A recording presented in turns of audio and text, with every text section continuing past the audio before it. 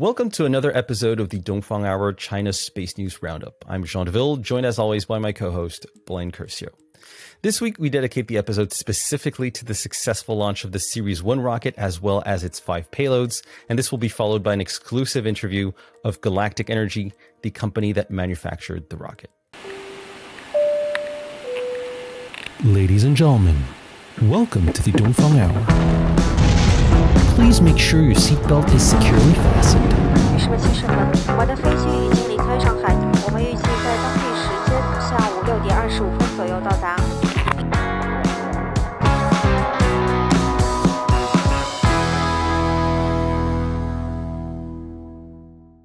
The lead story of this week is undoubtedly the successful launch of the Ceres-1 small-lift solid-fueled rocket from the Jiuquan Satellite Launch Center by the Chinese launch startup Galactic Energy. Galactic Energy was founded in 2018, so quite a few years after Landspace, iSpace, OneSpace, and LinkSpace, the companies that are generally referred to as the first-generation commercial launch companies in China. But despite this late start, Galactic Energy has been moving very fast. Especially in November 2020, they became the second commercial company ever in China to put a payload into orbit with their Ceres-1 rocket, and this was barely 16 months after iSpace with their Hyperbola 1 had done the same thing in July 2019. So the latest successful launch of the Ceres-1 rocket is actually the second success in a row of Galactic Energy. And arguably, this gives them the title of the leading Chinese commercial launch company in China. And this is because the only other launch company that has managed to put something into orbit, iSpace, with their Hyperbola 1 rocket, well, they failed their second and third attempts of orbital launch. And this also maybe tends to highlight a higher reliability of the Ceres-1 rocket. Although before making this kind of statement, we probably need more data points over the next 1, 2, or 3 years because these rocket companies are still extremely early stage. Now, before getting into the details of the payloads that were put into space, let's first discuss a little bit the rocket family of Galactic Energy. So the company is planning 2 rockets, right? There's the Ceres-1 4-stage small-lift launch vehicle, which is able to put 350 kilograms into low Earth orbit. It is powered by solid-fueled engines for the first 3 stages, and it has an additional liquid-fueled upper stage. And this rocket aims at a market of, quoting them here, narrowband Internet of Things satellite constellation deployment and constellation supplemental launches. And as mentioned, the Ceres-1 has now flown twice. They're also planning a second rocket, the Palace rocket, which is a much larger 2-stage liquid-fueled Kerolox rocket that is able to put 4 to 5 tons into LEO, and it has the specificity of being reusable. It is able to perform vertical landings similar to a SpaceX Falcon 9. And this rocket will have a maiden launch in the early stages of 2023, according to the latest reports from CCAF, the Chinese Commercial Aerospace Forum. And actually, Galactic Energy is even planning a larger version of this rocket, some sort of a Palace Heavy rocket, which will have 2 additional side boosters and that will be able to put 14 tons into low Earth orbit. Now let's move on to the payloads that were put into space last week by the Ceres-1. There are a lot of interesting nuggets of information that we can dig into. So firstly, there were 2 satellites that were manufactured by Spacety, which is a commercial satellite manufacturer that we've mentioned quite a few times in past episodes. And both of these satellites were CubeSats. We first had the Leadza-1, which was a 6U CubeSat with a payload coming from 2 commercial companies based in Beijing. We had the Reichun Satellite Innovation Application Institute and another company called Insights Value. And this 6U CubeSat aimed at constellation deployment technology verification. So I have no idea what exactly that is referring to, so make of that what you will. And the second satellite by Spacety, perhaps more interestingly, the Baoyun satellite, is a 20-ish kilogram 12U satellite that is a technology verification satellite for the Tianshuan constellation that we mentioned in a past episode. And this constellation, this satellite, was jointly developed by BUPT, the Beijing University of Post and Telecommunications, by Huawei Cloud, China Mobile, and Beijing University. And the Tianshuan constellation is sort of a on-orbit open source processing platform. And this Baoyun satellite actually came quite as a surprise because in the previous sort of press release about this constellation, they had mentioned that the first launch would take place in May 2022. Now, admittedly, this current launch of the Baoyun satellite is not the deployment of the constellation. It's more of a technology verification test, but still, we were not expecting things to move so quickly after the announcement. So definitely, we can expect this constellation to move quite fast. Also, very interestingly about this Baoyun satellite, there was a secondary payload, a GNSS radio occultation payload by another Chinese company called Yunyao Yuhang. And this payload basically enables Yunyao Yuhang, the company, to gather meteorological data based on the refraction of GNSS radio signals through the atmosphere. And we discussed this previously in a past episode, so I won't get too much into detail into what that is, but basically radio waves as they go through the atmosphere are refracted, and this refraction depends on water vapor, pressure, and also temperature. And so by measuring the refraction, we can track down and measure actually the value of these various meteorological parameters. Just a quick digression on Yunyao Yuhang. They're a very interesting company that's planning this 80-satellite remote sensing constellation based on this technology, GNSS radio occultation, and they plan to fully deploy this constellation by 2023. But what's very interesting about this company is that they seem to not want to have satellites of their own. They seem to want to piggyback satellites from other companies. And so Baoyun is a very good example, but they also previously piggybacked this year the Quanfu 01B satellite of CGSTL, where they added their secondary payload. And same thing for the Hangsheng manufactured Zhong'an Guotong 1 satellite, also I believe launched earlier this year. So lots of piggybacking, but also there was a third satellite of this week's launch, which also had a payload from Yunyao Yuhang, and that is the Tianjin University 1 satellite of the Changchun-based company CGSTL. And actually, this third satellite, as far as I know, it's the first time that Yunyao Yuhang is putting their payload as the main payload of a satellite, but it's sort of shared with CGSTL. CGSTL is also a remote sensing satellite company that is managing the Jilin-1 remote sensing constellation. This constellation is more focused on hyperspectral, on high resolution imaging, on video imaging, things like that. And so they don't have radio occultation payloads. And so by having, their platform, but Yunyao Yuhang's payload, well, I guess this is possibly a way for Yunyao Yuhang to share the costs. They share the data as well. And so it's a win-win for both companies. So very interesting, I think, company, Yunyao Yuhang, and their strategy regarding just putting payloads into space. Blaine, do you have any thoughts on these couple of companies before moving on to the other satellites? Yeah, definitely. So I think just the sort of Yunyao Yuhang example of they're able to piggyback across a number of different satellites manufactured by a number of different manufacturers, as it were.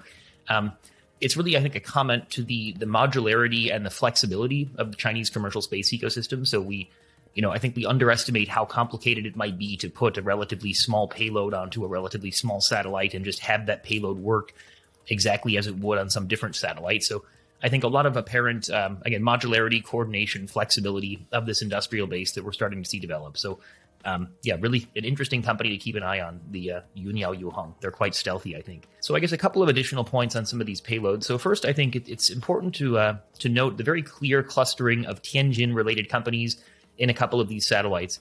So we've spoken a couple of times about Tianjin, but just a little bit of context. So it's a large port city of about 15 million people, around 100 kilometers, or maybe 45 to 60 minutes by high-speed rail to the east of the capital of Beijing. And its relatively close location to Beijing means that Tianjin can sometimes be overshadowed. I mean, Beijing is such a huge center of the Chinese space sector that Tianjin, it's hard to keep up.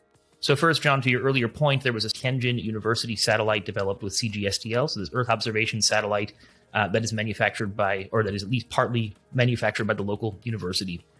I think, however, more interestingly is that on two of the Spacety satellites, we saw collaboration between Spacety and a company called Tianjin Huaxin Technology Limited. And this was collaboration for Tianjin Huaxin to build the high-performance inertial measurement units on the two Spacety satellites. And this was the second such collaboration that these two companies have had, following the similar collaboration on the Yuan Guanghao satellite that was launched in late 2020. And I think more interestingly, from Huaxin, the company is apparently developing space-grade semiconductors, which is clearly a pretty cutting-edge and important area for the Chinese space industrial base moving forward. So I think definitely a company to keep an eye on. And noteworthy, this is an area that's in a free trade zone, and so there's a lot of different government incentives, and this is the area where Huaxin is headquartered. And so we have, I think, this Huaxin, you have other companies like iStar Aerospace, and indeed like Yunyao Yuhang, that are all seemingly clustering around this part of Tianjin. And so moving forward, I mean, Tianjin as a municipality, it is heavily indebted. It is probably not the most financially flexible city in China, but it is nonetheless a very large city. It is a provincial level city, which is to say it has a certain level of autonomy, and it has, I think, a fair amount of political power to where it could, if it really wanted to, develop a space industry ecosystem around within the city. So Definitely, I think a city to keep an eye on is Tianjin in the context of the space sector moving forward. And again, I think this launch is definitely an example of that. So last point about this launch that I'd like to discuss, you have two satellites that were the Golden Bohemia 5 and Golden Bohemia 301 that are part of the, as it were, named Golden Bohemia constellation of HKATG.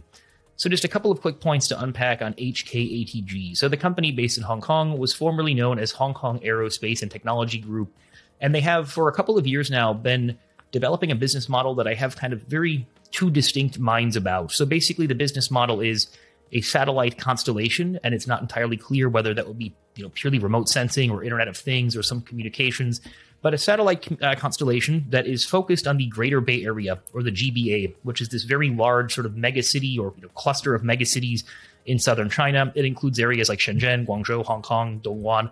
So you're looking at maybe 100 million people. Yeah. And so again, there's two sides of this business model that you could think of. It's like, well, one, the Greater Bay Area is the most urbanized part of one of the most well-connected countries in the world. Everyone in the Greater Bay Area pretty much has decent internet access. If not at home, there is 4G or 5G everywhere. And so the idea that you could have a value add from a satellite constellation for IoT or for remote sensing or for anything, it's kind of hard to imagine because, again, all of these buildings, all of these places, they're already so very well connected. And so it's hard to really think, well, the other point, I think, is that, any satellite constellation that's focused on one very small area, almost by definition, there's a high level of inefficiency, right? It's a global constellation. And so why wouldn't they just be, renting Earth observation capacity or, buying EO data from some existing operator just over the GBA? So on that side of the things, it doesn't seem to make a lot of sense. That being said, when you look at the size of the economy of the Greater Bay Area, I mean, this is a more than $1 trillion per year economy. And so you have a situation where even a very, very, very small increase in efficiency or a very small, increase in R&D capabilities or just anything that makes the GBA even a tiny bit more productive, it's probably worth some, couple of tens of millions of dollars of investment. So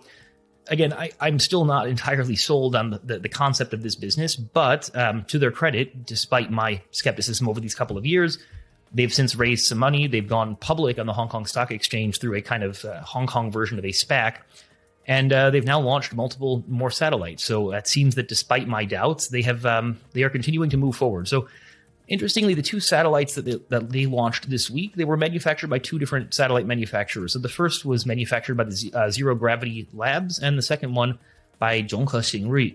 And according to an official press release from Hong Kong ATG or HKATG, the two satellites are both optical remote sensing, of which Golden Bohemia 5 is equipped with an industrial-grade optical camera.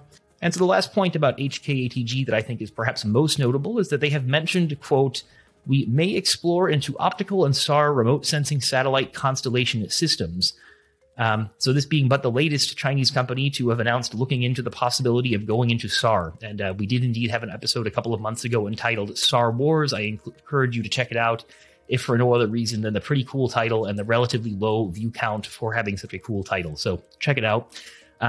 Now that you've heard all of our take on the Ceres-1 launch and all the related updates, we do invite an extra special guest to give us some insights straight from the horse's mouth, that being Mr. Liu Hong from launch manufacturer and arguably China's leading commercial launch manufacturer now with two successful launches, Galactic Energy. And first of all, I would like to welcome Mr. Liu Hong, systems engineer from Galactic Energy, to the Dongfang Hour. So, Mr. Liu, first of all, congratulations on the second successful launch of the Ceres-1 rocket last week. Two successful launches in a row for a Chinese commercial company. That is a first.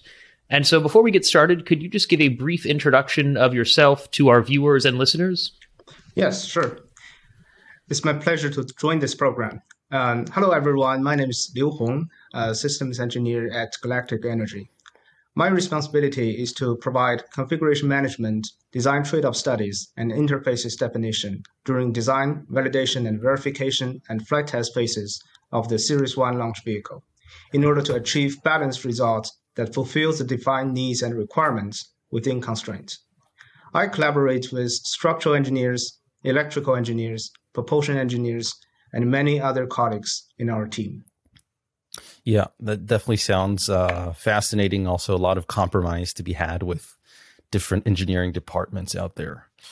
maybe let me just fire off my first question, which is that, as Blaine mentioned, so the successful launch of the Ceres-1 rocket over the past week, this is a big success. This is the second success in a row for Galactic Energy, I believe. And I think this is also a first in just Chinese commercial space in general, having two successes in a row in terms of launch. I'd like to ask, how does this second successful launch, does it change things for Galactic Energy? And what are your plans in terms of launch following this success? Yes. So this is the first time that a private company, space company in China, has achieved two consecutive successful launches into orbit. So this has two important meanings for Galactic Energy. First, not only has the successful launch enhanced the confidence of China's private space companies, but that of the entire society. So up to now, China's private space companies have made several attempts to launch into orbit. However, the success rate is relatively low as compared to that achieved by well-established launch providers at home and abroad. People have been expecting China's private launch providers to address the shortage of launch services for small satellites and to contribute more to the national space capability. The recent success has a great importance in building confidence in reaching these goals. Secondly, for a private space company to be self-sustainable, achieving mass production is a crucial step. The second successful launch of the Ceres-1 rocket has its importance in this regard. Furthermore, the recent success is a milestone for China's private space industry, as it marked the turning point from experimental launch phase to full commercialization of a launch vehicle. This experience may valuable for other private space companies in China as well. And just to expand a tiny bit on that, do you know if following this launch, since it has been a success, are you able to reveal to us if there are any future launches that are planned for the Ceres-1 in the coming months? Yeah, sure. So we are planning 5 launches in the next year, and so all of them will be Ceres-1 rocket launches, and I think we are actively preparing for the next launch in our company. Thanks for that. That is very helpful. Maybe now, in terms of where Galactic Energy is planning to launch these rockets, just for our viewers, China has 4 traditional launch sites: Taiyuan, Jiuquan, Xichang, Wenchang. Those 4 launch sites. And the only coastal launch site is Wenchang so far. And we've seen recently that the city of Ningbo is starting to build up a commercial launch site. And also Wenchang is interested in making their launch site more commercial. So a question for Galactic Energy, are you planning to launch from any of the coastal sites in the future? I'm thinking especially for the Pallas-1 rocket, which is liquid fueled, which will be reusable. Are there any plans like that? Yeah. So there are 2 types of launch vehicles being developed at Galactic Energy. One of them is called Ceres-1, which is a solid fueled rocket. The other one is called Pallas-1, which is a liquid fueled rocket that uses kerosene and liquid oxygen. For the Ceres-1 liquid fueled rocket, we are planning to launch it from different launch sites in China, and those definitely include the ones that you mentioned, like Wenchang and other launch sites. We're designing the rocket to be suitable for launch from different parts of the country. For the solid fuel rocket, the Ceres-1 rocket, currently we are launching it from the Jiuquan Satellite Launch Center. So we are actually preparing it for launch from sea platform in the future, and that will be a different types of opportunity for us, and that would enable us to launch it to low inclination orbit in the future. That would open up more opportunity for us and provide more customized launch services to our customers. Definitely. And the sea launch is something we covered a little bit a couple of weeks ago with what's going on over in Yantai in Shandong. So a lot of exciting things there. So moving on to our next question. So one of the things that we've talked about a lot over the last 5 or 7 years are all the new commercial launch companies emerging from China. And this is it's, obviously we talk about it because there's lots of rockets and people notice rockets. I guess my question is that with all these new rocket companies being created, I assume that there are many subsystems level companies that are building a supply chain to supply these rocket companies with all the things they need to buy. And we don't hear so much about these subsystems level companies because they're not going and launching rockets. They're not doing, big hot and fire tests with their engines. So I'm just wondering if you could provide a little bit of insight on how the supply chain has developed at a sort of subsystems level over these last few years, and whether that has been a significant impact for Galactic Energy. So, as we know, there are a lot of suppliers in China, state-owned suppliers and private suppliers in China right now. So before the emergence of those of the private space companies, there are already a lot of state-owned and suppliers, and they have very good product, and their products are very reliable, and so I think as a private company we can definitely leverage that resource, right? And on the other hand, there are a lot of private companies emerging in the recent years because of the development of private space industry in China, ranging from propulsion to telemetry. And we are observing a lot of more and more private enterprises enter this sector, and the quality of their product is steadily improving, and we are very happy to see that. So in general, we have a very broad range of options, and not both the state-owned companies and private companies. Great, that's very helpful.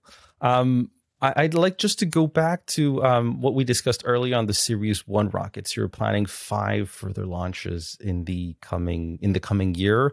My question is, what market do you see for the Ceres-1? Because today it is generally agreed upon that most future satellites that will be launched in the coming 10 years will be part of constellations, and constellations will very likely go for more medium lift rockets for large scale deployment. I'm thinking of rockets like the Payloads that Galactic Energy is deploying, but maybe it's Juche 2, maybe it's Hyperbola 2. And so Ceres-1 is a much smaller rocket. It's solid fueled. What market do you see for this kind of rocket, especially in the very competitive environment where we see today so many Chinese rocket companies trying to build this kind of solid fueled small lift rocket? Yes. So they are designed for different market demands. The Payloads, which is a liquid fuel rocket, can carry multiple normal size satellites in a single launch and has a strong lift capability. So like a bus, it is suitable for large-scale constellation network. On the other hand, the Ceres-1 solid-fueled rocket has a relatively small carrying capability, but it can provide flexible and responsive launch services to our customers, like a taxi. So Ceres-1 is particularly suitable for scattered launches of microsatellites or for replacing satellites in a constellation. So we are designing both these launch vehicles for different purposes. And so that makes me think of, we see a lot of, because we cover a lot the launches in China, and there are, maybe scientific satellites, which are lone satellites that are maybe built by the Chinese Academy of Sciences or by a university. You also see the Shiyan satellites, where it's generally just one satellite. It's not a constellation. So probably aiming for that kind of mission for these small rockets, I would guess. Yes. Another brief question on market again, but this time about foreign markets. Do you believe that there is a significant market for Galactic Energy outside of China? And if that's the case, can you tell us if Galactic Energy today is actively trying to develop their launch services outside of China? Yes, of course. We are constantly preparing our launch for our overseas customers. So I do think Chinese commercial launch providers have market overseas. Galactic Energy is able to provide well-planned launch service to customers both domestic and abroad. In fact, we have received lots of foreign inquiries recently as a result of successful launches. I believe it. I've seen a lot of news on those successful launches, not only in the Chinese media, but also in the English language media. So if I were a foreign company looking for a Chinese launch vehicle, I'd be noticing Galactic Energy. That's pretty cool.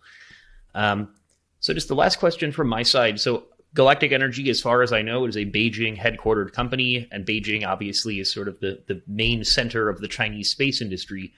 But Galactic Energy has also set up what looks like kind of a secondary presence in the city of Jianyang, outside of Chengdu in Sichuan province. And this is an interesting decision from my perspective, because as far as I understand, in China, you have, Beijing, the center for most space sectors. And then for launch, you have Xi'an, which is kind of this old secondary launch city. And then also a little bit around the Yangtze River Delta. So typically cities like Huzhou or Jiaxing or Suzhou, all of which have seen commercial launch companies relocate there in these last couple of years. So my question is, what brought Galactic Energy to Jianyang, and what are your plans for Jianyang over these next few years as an industrial base? So I think the main reason that Galactic Energy has received policy support from many local governments, and Jianyang is one of them. We are in close collaboration with many local governments, and we are very grateful for their support. Great. Well, and I will tell you a fun fact of the day, and I'm just trying to see if I can verify it before I say it. Yes, so apparently Jianyang is the home of Haidilao Hot Pot. The first Haidilao was opened in Jianyang in 1994. So for all of those listeners out there that are interested in hot pot history, it gives you yet another reason to go to Jianyang, is to go visit Galactic Energy and to eat at possibly the world's first ever Haidilao. So on that happy note, Jean, any other questions from your side? I'm good for this interview. Thank you very much, Liu Hong, for taking the time to discuss with us and, trying to increase awareness on what is going on in the Chinese commercial space sector to space enthusiasts outside of China. Liu Hong, thank you very much. You make Purdue University proud, and I say that as a Midwestern American. That's so for any Purdue University alumni out there, you can get in touch with Liu Hong. He went to your school. So thank you, Mr. Liu. It's great speaking with you on this Sunday. It's my pleasure to join this program. Thank you. And congratulations again on the launch. Yeah, have a great rest of your weekend.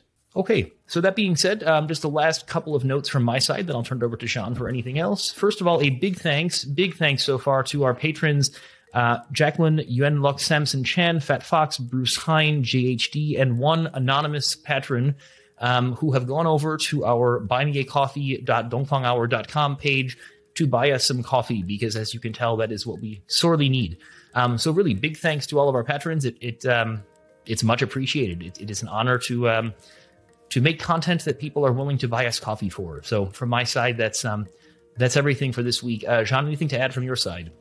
Nothing else, I guess, as usual. If you're interested in more detailed update of this week's news, you can check out our newsletter at newsletter.dongfanghour.com. We also have a website with more in-depth articles, dongfanghour.com.